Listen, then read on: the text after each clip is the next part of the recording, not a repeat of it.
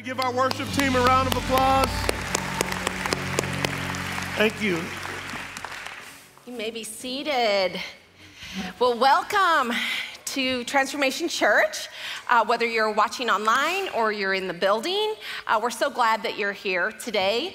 And if you are a first-time guest, we want to welcome you, and we want to let you know this is a safe place.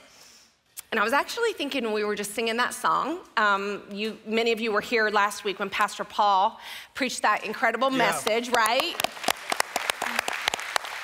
And one of our values is, part of our vision, but that we're multi-generational. And Pastor Paul and his wife Sandy have been married 15 years longer than us. They're coming up on 45, we're coming up on 30. And you can clap for that.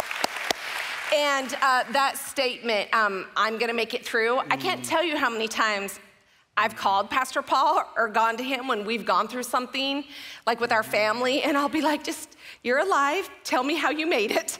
And he'd say, you're gonna make it through. And so maybe that's why you're here today, because you need to hear those words. So, also, will you join us in welcoming all of our correctional facility partnerships?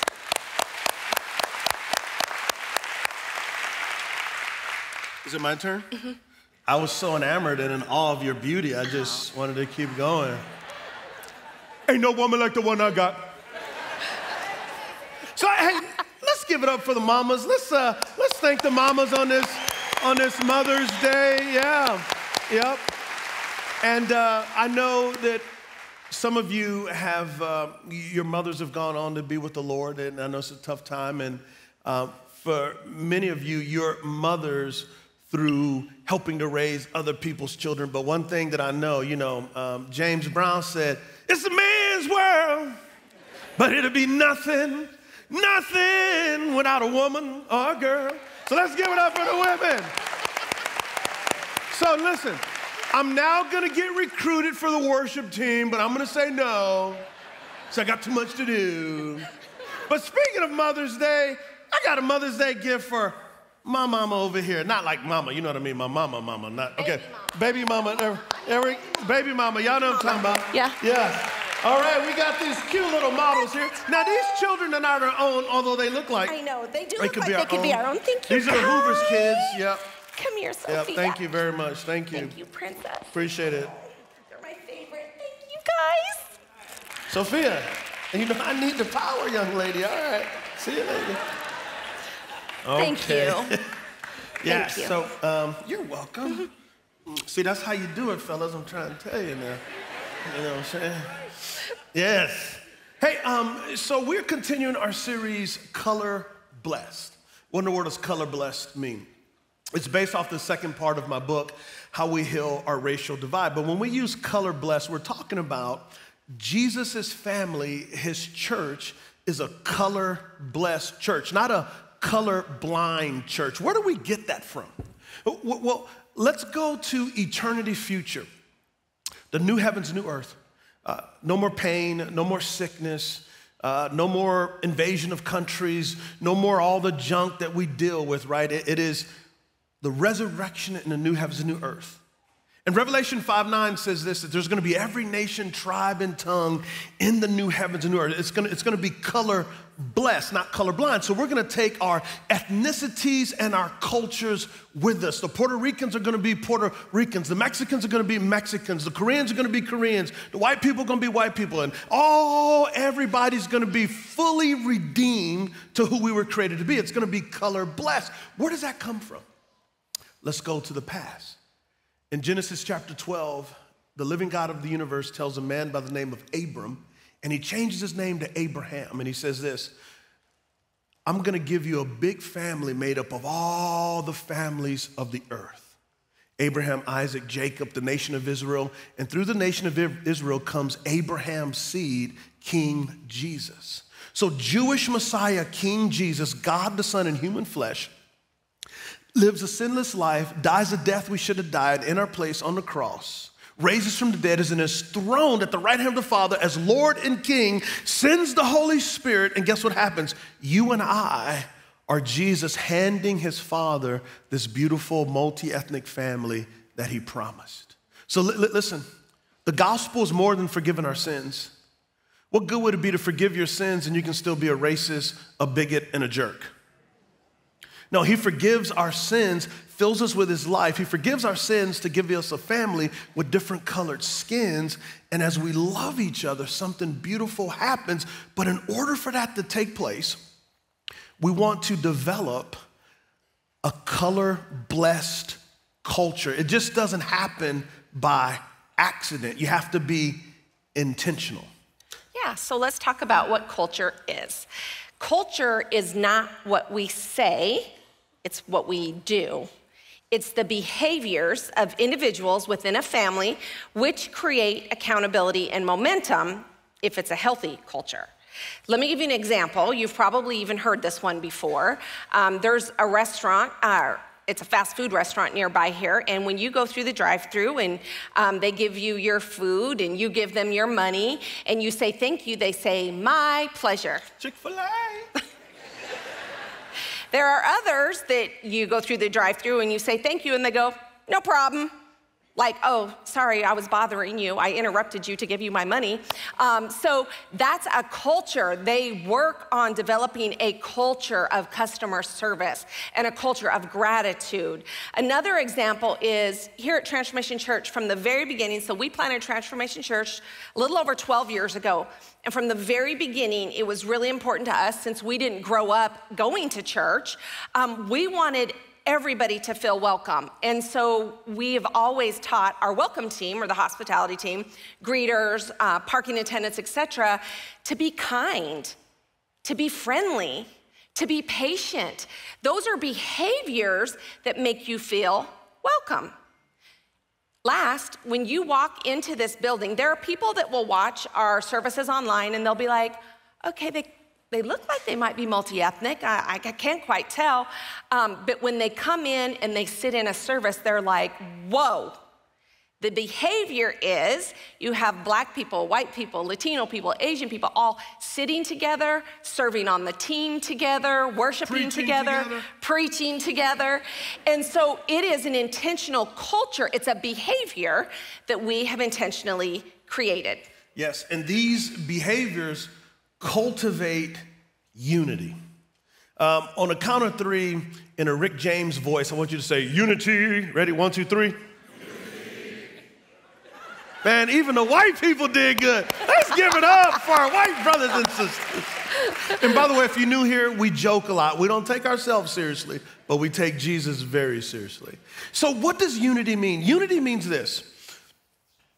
We can have differences, but be unified with a common purpose. And our common purpose is to love God with all of our heart, mind, soul, and strength, and to love our neighbors as we love ourselves.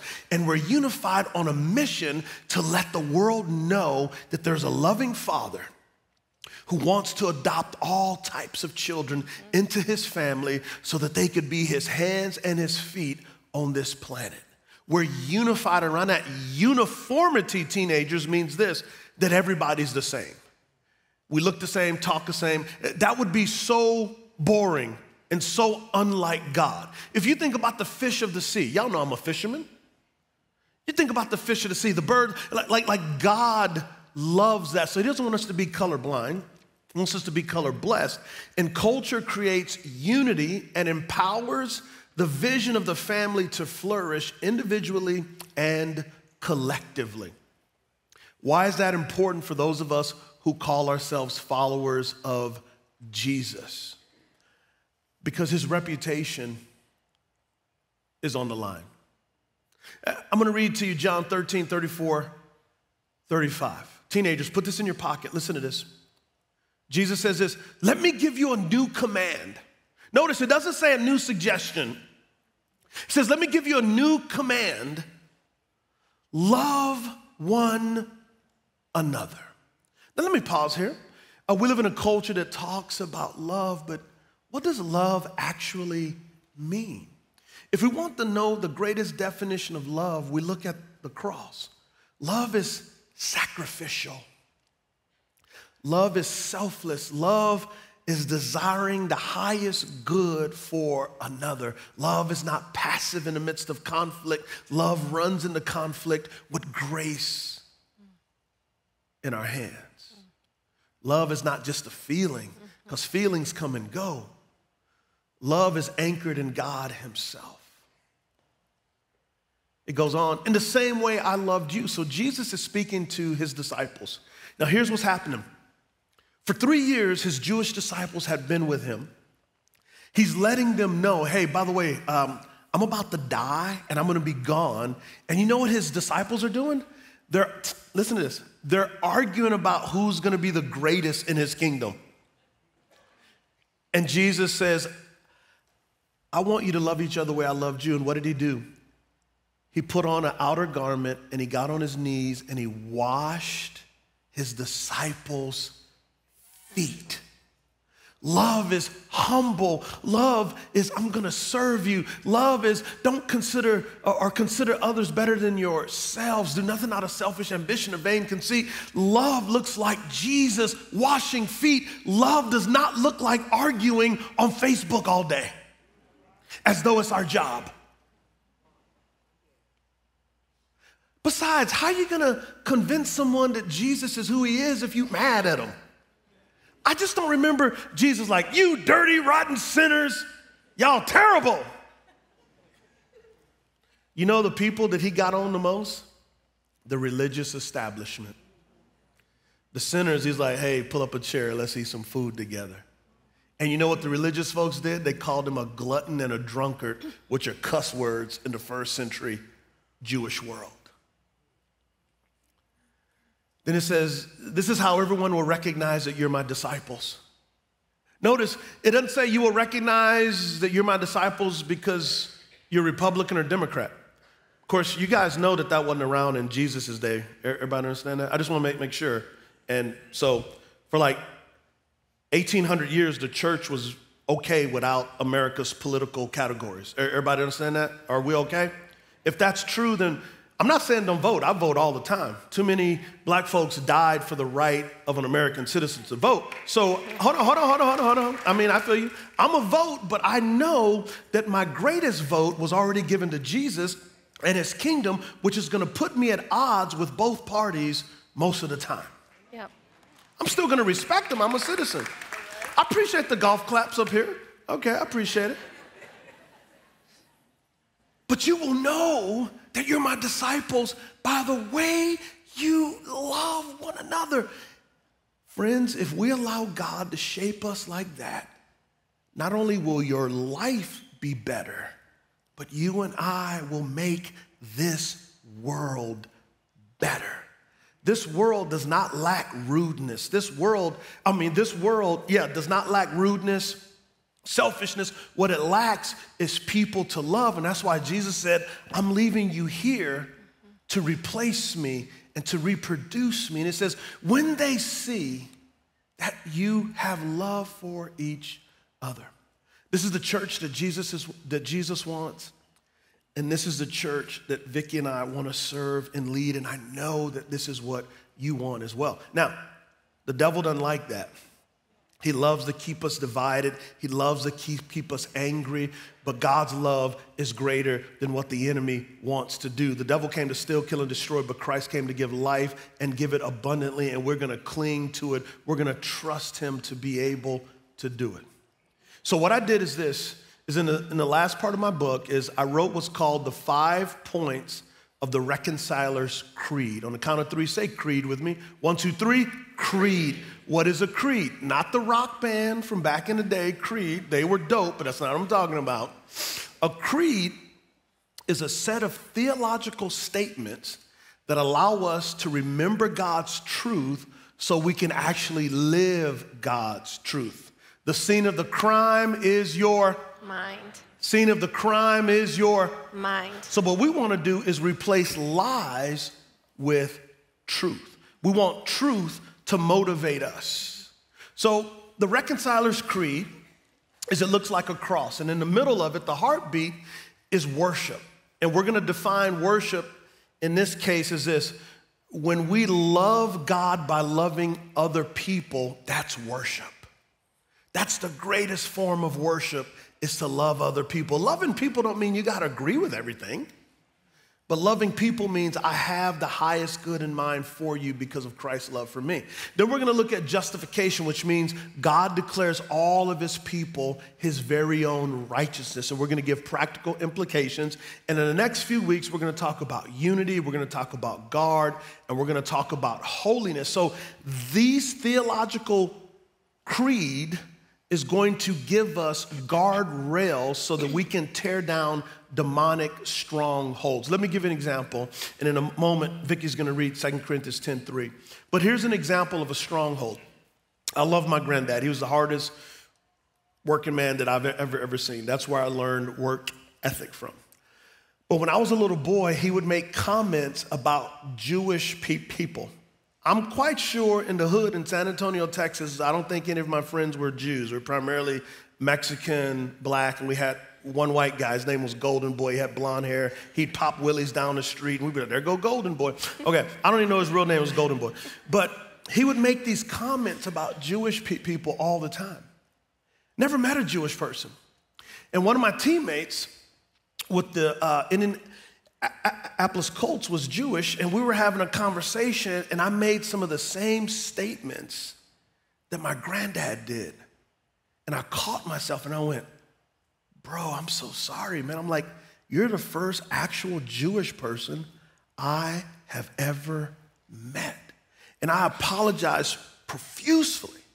But that was a mental stronghold that the devil got a hold of to make me bigoted towards someone I had never met before. Let's fast forward years. About 4 years ago, I was doing a football camp, and my son Jeremiah was with me, and my former teammate was there. So I introduced them, and I told my son about the story and the prejudice that I had against a group of people I had never met before.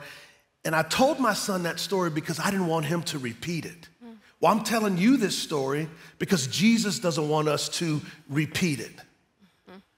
People are made in the image of God. Therefore, don't just look at the cover, open up the pages. We might actually learn something. And it isn't amazing that I worship a Jewish Messiah and got my doctoral work in first century, Second Temple Jewish context. The Lord like, how about that, homie? You're gonna speak a little Shema Israel, Adonai Eloheinu, Adonai Echad. The Lord like, I'll show you. So listen to this text here. 2 Corinthians 10:3-5 says this: for though we live in the world, we do not wage war as the world does. The weapons we fight with are not the weapons of the world. On the contrary, they have divine power to demolish strongholds. We demolish arguments and every pretension that sets itself up against the knowledge of God. And we take captive every thought to make it obedient to Christ. So what does that mean? It means, first of all, that every thought that comes into your mind, you don't have to believe it. Say it again. Every thought that comes into your mind, you don't have to believe it. In fact, we should get good at questioning the thoughts that come into our mind. And when it's talking about we demolish arguments and every pretension that sets itself up against the knowledge of God, that's against God's word. So when a thought comes in your mind, it's really helpful to get into the practice of comparing it with what God's word says. Now, first, you gotta know what God's word says to be able to compare it, right? Shout out to the spiritual formation team, okay? And so, but what happens is, if that thought comes in, you compare it to the word of God, and it doesn't match up, who's wrong? Your thought or the word of God? Your thought, okay. So we learn to take those thoughts captive. What that means is, picture wallpaper in your mind, right? Like in a bathroom. You got wallpaper in your mind and you got a thought running through your mind. Ask God to help you examine, is that from God or not? If it doesn't match up to his word, then you tear that thought down and you replace it with the truth of God's word, because what you think about is gonna determine how you act and how you treat others. Amen, amen, yeah. So Most of us sabotage relationships before the relationship even ever starts because of the voices that we hear. And we believe that a lot of times those are demonic voices. You're not worthy. No one's going to love you. You shouldn't even be here. You don't deserve this. And so you're getting all these you. Whenever you hear you, that's from dark powers. And so don't believe everything you think and be transformed by the renewing of your mind. That's why we teach and preach the way we do, and we want you to be in the Word of God, because we want to wallpaper our mind with God's truth. And so we're going to look at this gospel culture, this color-blessed culture, to build Jesus' church. So the first behavior that we're going to talk about in a color-blessed culture is worship. We will relentlessly worship God by loving our brothers and sisters of different ethnicities in Christ. So I grew up in Montana, and in Montana there are 7 Native American reservations. So we used to go to different schools, obviously, when we were playing sports when I was growing up. And we went to this one reservation that's near Flathead Lake. Many of you know about that lake. But several times a year, we would go there for different sporting events. And when we would drive onto the reservation, and there's signs that'll say, like, you know, welcome to the Salish Kootenai Reservation or something like that, you immediately see a difference. And when I was younger, I just really didn't understand, like, why, like, what does this even mean? Why are we coming here? Why does it look like this? I couldn't wrap my mind around a group of people being put on this reservation that looked really, really poor. And so this is before I was a Christian. And even then, it really bothered me. And to this day, when he wants to watch a movie either about Native Americans or about slavery, I won't do it. I won't, because it, like, literally tears my insides out to think about people being treated that way. And this isn't to bash America. Like, this happens all over the world. And as Christians, that should never be so. It's one thing if the world acts that way. As Christians, we are called to love our brothers and sisters in Christ, and that we gotta tear down the lies that we believe about people that look different than us or that come from different countries than us, and we have to replace those lies with the truth of who God says those people are. Made in the image of God, yeah. So every human being that we're gonna come in contact with, what we see here at Transformation Church is this: every person Jesus died for. If every person is worth Jesus dying for, then we are worth giving every person love, to see every person made in the image and likeness of God. Where do we get this from? We get this from Matthew chapter 22, 37 through 39. It says this. This is Jesus. He said to him, speaking to a religious scholar, "Love the Lord your God with all of your heart, with all of your soul, and with all of your mind." Why does God tell us to do that? Because whatever we love the most is going to shape our lives. If you want to know what you love the most, look at your checking account and look at what brings you the most anxiety and fear. When we love Jesus the most, when we love the Father, the Spirit the most, God gets the most out of us. He says, this is the greatest and most important command. This is like it. Love, the second is like it. Love your neighbor as yourself. Think about it. The way you treat other people is a reflection of what you think about yourself. Let me talk to the teenage young ladies that are getting bullied online. Number one, don't listen to it. Number two, feel sorry for them, because for them to treat you that way is a direct reflection of what's in their own heart. The way you treat other people is a microscope into your soul. People who are angry and visceral and always want to tear you down, they're projecting what's inside of them. Pity them, pray for them, but don't participate in their shenanigans. Get this finger and hit to delete. Yeah. There you go. Yeah. So according to Jesus, loving God and loving others are the greatest commandments, and they go together. 1 John 4, 19 through 21 says, we love because he first loved us. If anyone says, I love God, and yet hates his brother or sister, he is a liar. Let me pause here. This is really, really important. Sometimes we want to get ourselves off the hook here, and we'll say, well, I don't hate anybody. I'm just indifferent. Well, this word hate, when it's used in the New Testament, is not simply disdain, it's indifference. It's also not caring. It's, well, that's not my problem. I don't know about you, but I'm so thankful that in the eternal counsel of the Father, Son, and Spirit, that when the Godhead knew that we human beings was gonna mess up earth and introduce sin into the world, that Jesus didn't say, yo, Dad, I could go save them, but that ain't my problem. I don't have any sin.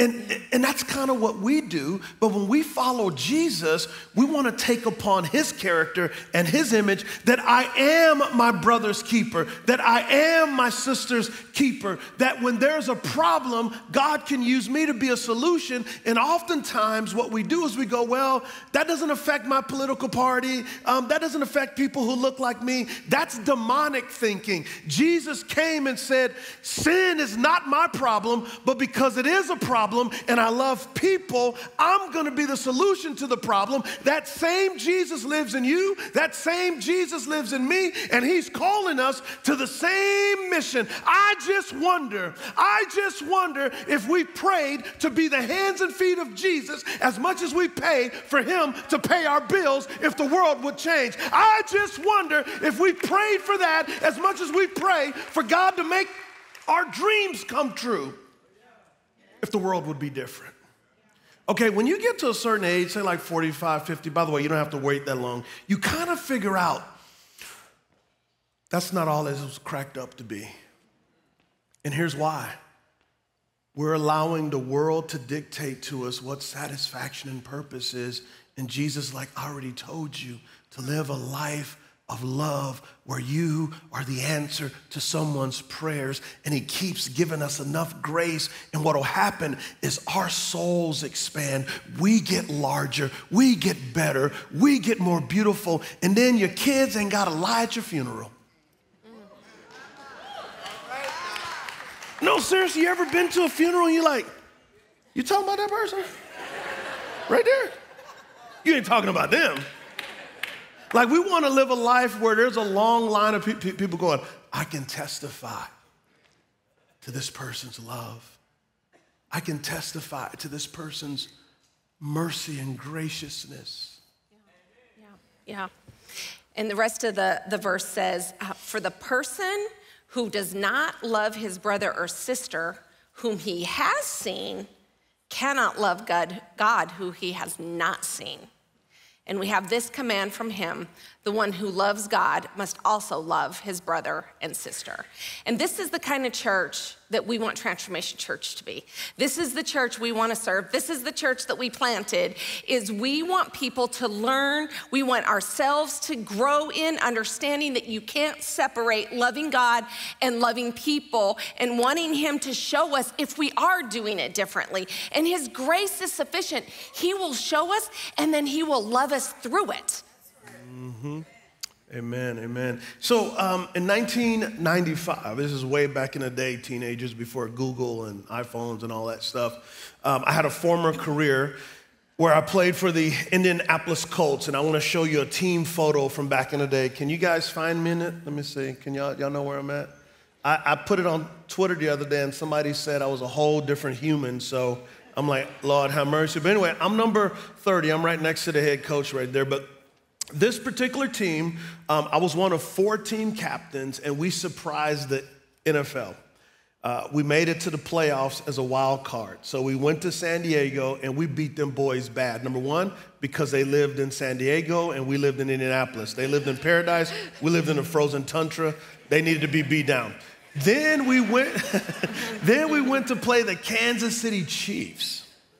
And the Chiefs were the number 1 seed that time. They had a running back by the name of Marcus Allen. It was like 3 below 0. Man, we beat them down too. It was great. Then we had to travel to Pittsburgh to play the Steelers. I see you raising your hands over there. Remember, we have to love everybody. Even? I'm just playing. Even? Yeah, okay, I'm all right. playing. This is a discipleship moment. I love you. Moment. Yeah. Love is not a feeling, it's a commitment. So for 58 minutes, we wore them dudes out.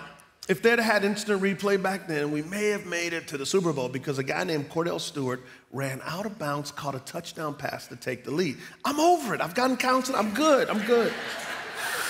But you know what's interesting about this team is we had white players, black players, some Asian, some Latino. We were different shapes, different sizes, different colors, but we all wore the same jersey. Yeah. When you and I come to Jesus, when we fall to our knees and we realize that he wants to forgive us, that he wants to love us, he also declares us righteous and gives us a new jersey. It's called being clothed in Christ. Why does God do that? Teenagers, here's why.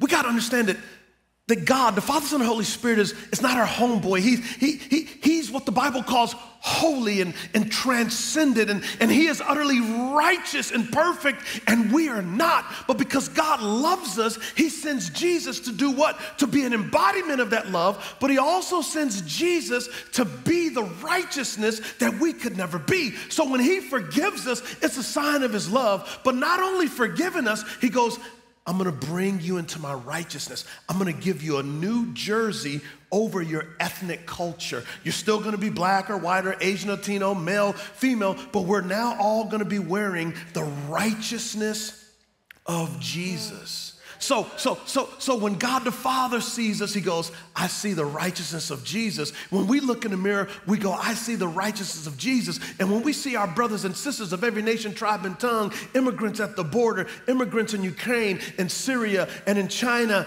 and in Brazil, and in Fort Mill, and in Charlotte, and in Ballantyne, and all over, if you are on Team Jesus, we're all wearing the righteousness of Christ. So how in the world can we look down on somebody that's wearing the same clothes we are? Think about it. Justification means this. We will relentlessly see our brothers and sisters of other ethnicities as the righteousness of God in Christ. Why? Because we're all covered in the same justifying blood. Like, I was so thankful that Jesus loved me and forgave me. But when I learned about the justifying blood, some other things took place. People go, so you grew up as a compulsive stutterer. Did you go to speech therapy? What happened? I said, well, I learned about the justifying blood of Jesus. They go, what do you mean? I said, well, I recognize that a lot of my stuttering was rooted in trauma. I grew up in a very chaotic, violent environment. I grew up in an environment where oftentimes I felt neglected or ignored. I grew up very poor. What y'all call bullying today was normal. Maybe you call it getting roasted. We called it getting bagged on, but I wanted no one to know where I lived. My dad wasn't around. And so there was just this poor self-image. But when I realized that the living God of the universe declared me righteous, that when he said, Derwin, when I look at you, you're not only loved, you're not only forgiven, you're the very righteousness of my son, King Jesus, I began to see myself in a new way. I began to talk in a new way. I began to realize, man, I could go to school and get a master's degree and a doctorate degree. I realized, man, I could plant a church. I realized all that God could call me to be simply because I realized he made me a new me. So the doctrine of justification goes upward, inward, and then it moves us outward to go, God, if you see me that way, should I not see my brothers and sisters that way? It's powerful. Romans 3:22-24 says, this righteousness is given through faith in Jesus Christ to all who believe. Nothing else, believe. There is no difference between Jew and Gentile. You all know Gentile is a non-Jew. For all have sinned and fall short of the glory of God, and all are justified freely by his grace through the redemption that came by Christ Jesus. So we got married in college, and we moved to Indianapolis, where he was drafted by the Colts. And our last couple of years in college, I was really seeking. Neither one of us grew up in church, didn't know the Lord. And I had just had kind of a traumatic past, mostly at my own hand. And so I just had like this giant hole in my heart is basically what I can say, and just a darkness in my soul that I was miserable. And so I think we both thought, once he makes it to the NFL, everything's gonna be great.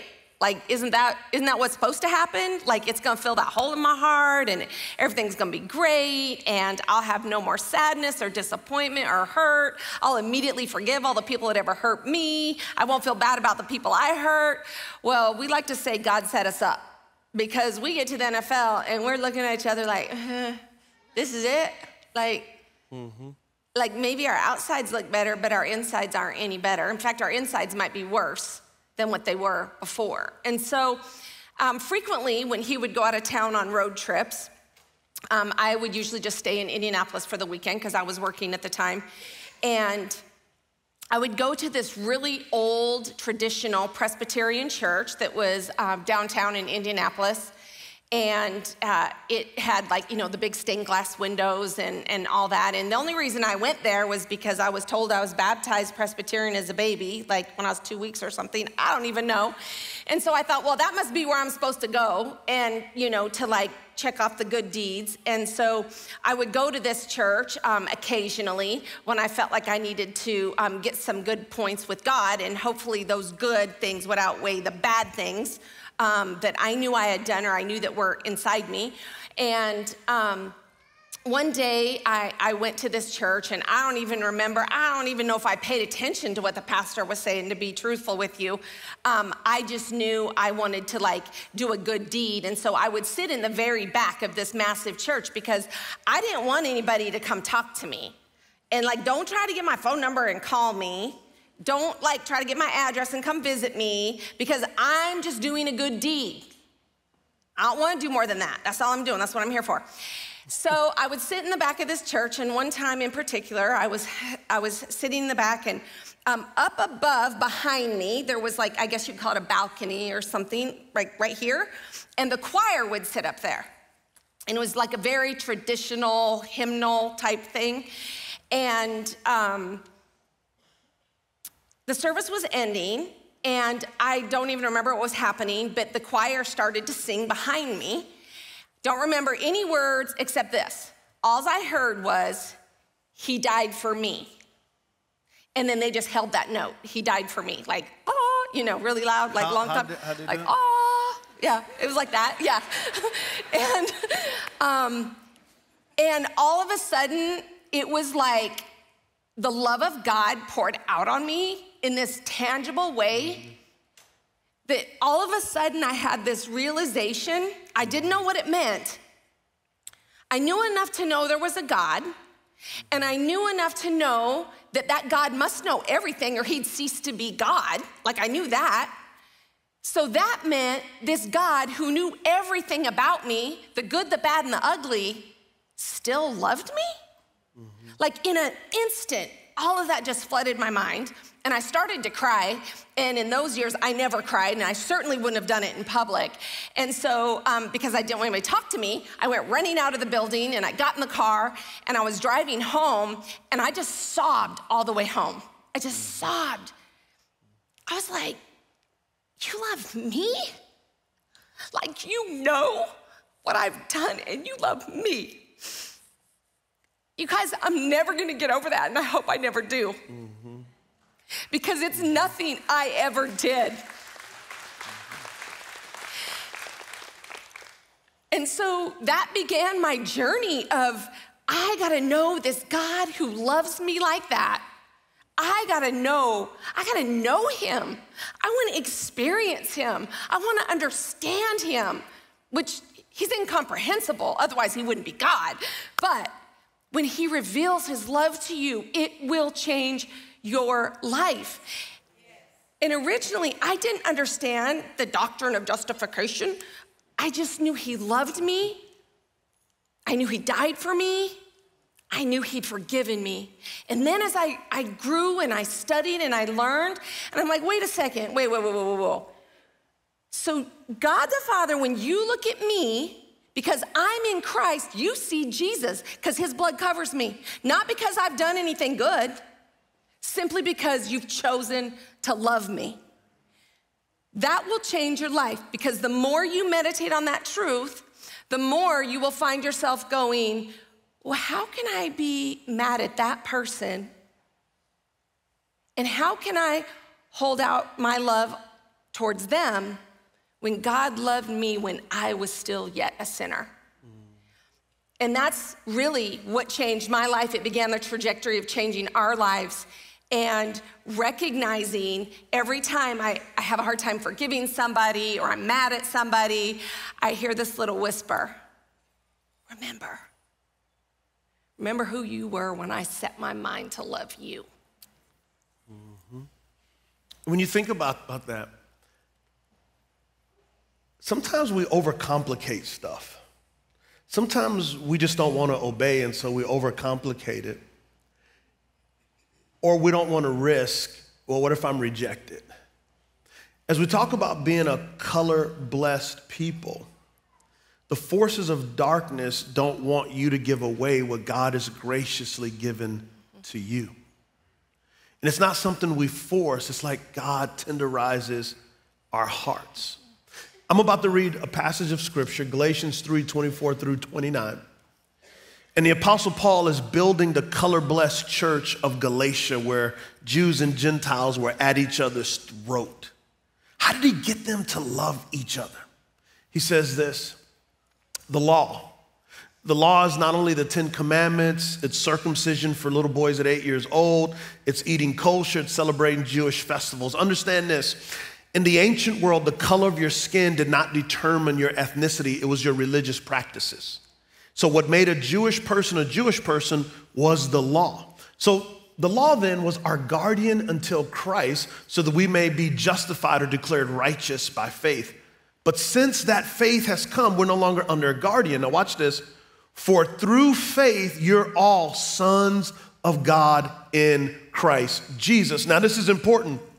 For Jewish people in the first century, when they hear sons of God, their immediate thought is to think about the nation of Israel collectively, male and female, in slavery in Egypt, where God tells Pharaoh through Moses, let my son go. So the term son is not misogynistic, it's not patriarchal. What it's describing is a belovedness. Just like men are called the bride of Christ, well, this is a term of belovedness, that all who have faith in Jesus are sons of God. Yeah. So that means your brothers and sisters who are Democrat. That means your brothers and sisters who are Republican. That means your brothers and sisters, regardless of whatever ethnicity, we are called sons of God, and respect is due because of what Christ has done. And then it goes on. Paul goes on. For those of you who were baptized into Christ, that means when we believe Christ, we're baptized into Christ, and we get a new jersey called righteousness. Have been clothed with Christ. This is why physical baptism is so important. In a few weeks, we're going to have another baptism. So if you have not been baptized as a believer, as your own, it's important to identify not only with Jesus, but also your brothers and sisters of different ethnicities. Baptism is the ground rules for living in a color-blessed culture, because if you wear Jesus' righteousness and I wear Jesus' righteousness, we honor God by honoring each other and the blood that he spilled. Do not let politicians divide what Jesus bled to unite. Friends, I was in Washington, D.C. Tuesday and Wednesday, speaking to senators. Y'all know how much I love politics. on both sides of the aisle to say, how can we have secure borders? How can we help dreamers? How can we actually do immigration reform in a sense that's reasonable and sensible, like most Americans think? I left there like, oh, Lord Jesus, get me out of here. Don't be a chess piece. Don't be a chess piece that's moved around and manipulated. Let God's kingdom dictate your truth. One of the ways you know you're in God's kingdom is you love people and you care about their pain. That's like number one. Is you go, oh my goodness, what would Jesus think? How would Jesus feel about mothers leaving a country where there's drug lords and you hear about the great America? Because you remember, America has this big old statue, and on it says, bring your tired and your weary. Do y'all remember that was written there? Because a lot of our ancestors, well, some of y'all ancestors came that way not too long ago from Europe and other places to come to this great country. Now, I'm not saying you do that illegally. I'm not saying that at all. But what I'm saying is we should care. Can we care about more than just ourselves? Because when we begin to care with the compassion of Jesus, oh my God, we become a new species. We become a new people. You think your dream is a better job? That ain't gonna make you happy. You're gonna be bored in a month. Headhunter gonna call you, you're gonna leave again. You're gonna have 88 jobs, thinking it's gonna bring you satisfaction. You're gonna bring you singing a song, I can't get no satisfaction, because satisfaction ain't found in created things. Satisfaction is found in the uncreated creator. He's saying, come to me and let me teach you how to love. Come to me and let me show you mercy. Come to me and I'll show you grace. Satisfaction is found in him. And we join with King David. He says this, your love is better than life, and I will praise you with my lips. That's why we talk about upward, inward, outward all the time, because this is God's heartbeat. There's neither Jew nor Greek. What that's saying is our ethnic distinctions are not erased, they're embraced. No one's better than anybody. At the foot of the cross, it's equal. Slave and free. In a few weeks, I'm going to teach on the Bible and slavery, what's happening here. This is more economic. 30 to 50% of the Roman world were indentured servants. It wasn't like the slavery that took place in America. It's a different deal, but the point is this. The CEO and the garbage man get treated the same. The teacher of first grade students get treated the same as a NASA scientist, because everybody is made in the image of God.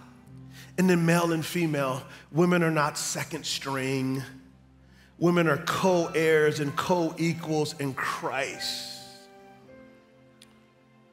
Look what it says next. Since you're all one in Christ Jesus, family, we're one. It's already done. We just need to walk in it. And teenagers and young people, you gotta lead the way. Now listen, I'm going over just a little bit, but this is important. The older you get, the more stuff you get. And the more stuff you get, the more you're responsible for that stuff. And what happens is you get all that stuff and you lose your courage because you don't want to lose the stuff. Don't surrender your birthright to stuff. Don't let the world suck you dry and make you an empty shell of yourself at 50 after 2 marriages because you bought the lie. The passion you have, the desire you have. Yeah, you may not know how to do everything right now, but God can use it. God can use it. He'll do it. He'll do it. Don't give in. Don't give in. Don't give in. Let him do it in you. Lead us. Show us how to do it. Teenagers and young adults, remind us to dream again. Show us courage.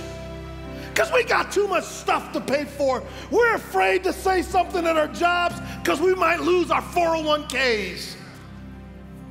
Man, I'm spitting and everything today. Okay, I'm almost done. Verse 29.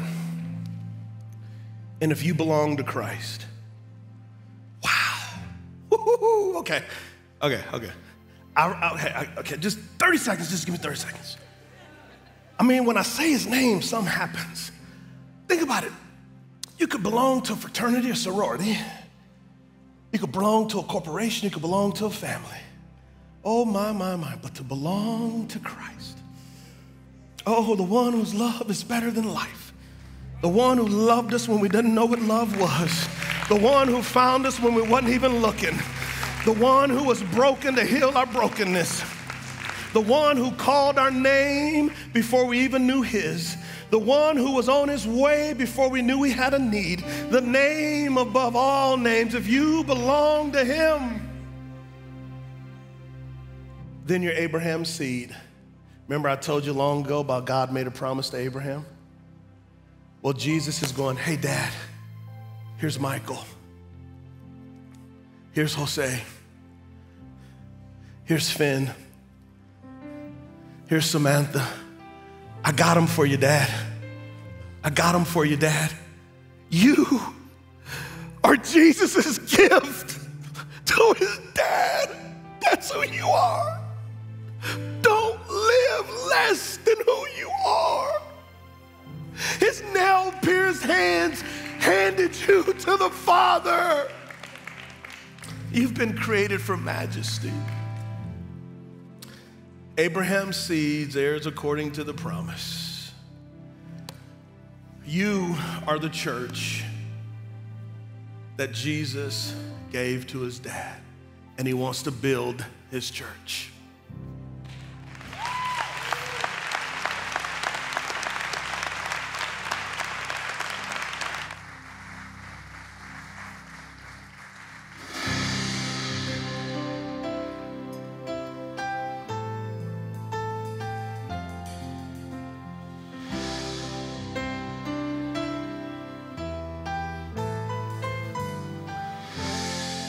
Christ alone, our chief cornerstone, no other foundation can we build upon, not philosophy, nor the wisdom of man. All of the ground is sinking sand. Upon this rock you build your church, and the gates of hell will not prevail.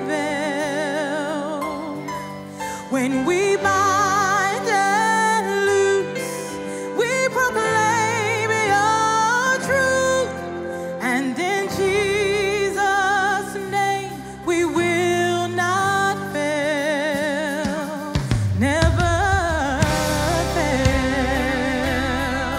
Oh, never fail. All of the ground is sinking sand, yeah. Crucified, raised up from the dead, let captivity captive. It is finished. He gave us the keys, his authority. Now we're joint heirs to the praise of his glory, glory. Upon this rock you build your church, and the gates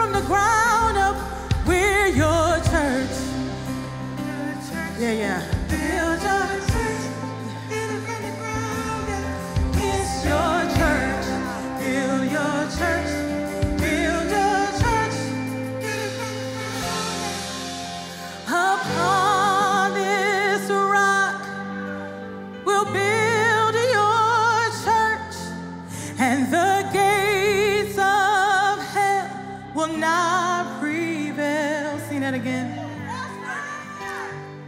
On this rock you build your church, and the gates of hell will not prevail. One more time, everybody sing it all over the church. Upon this rock you will build your church, and the gates of hell will not prevail. When you bind and loose, we bind and we proclaim the truth. We proclaim your truth, God. And in Jesus' name we will not fail. Never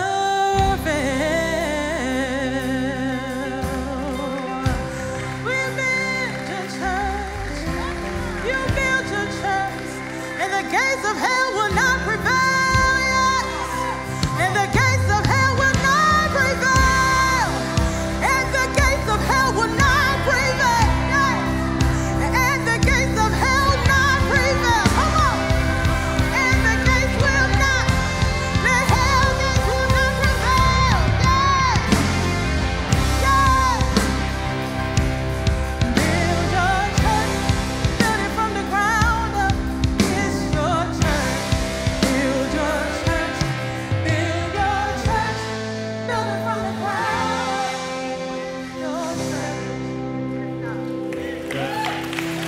Yes.